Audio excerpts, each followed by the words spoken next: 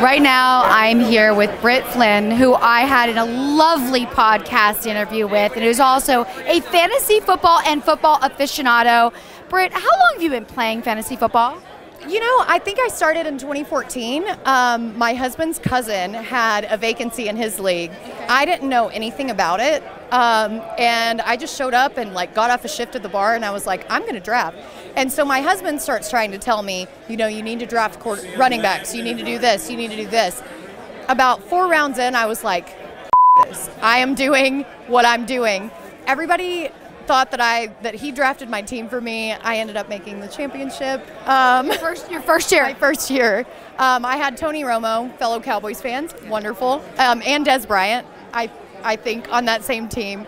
And yeah, I was hooked ever since. The boys telling me that I didn't do that, no way.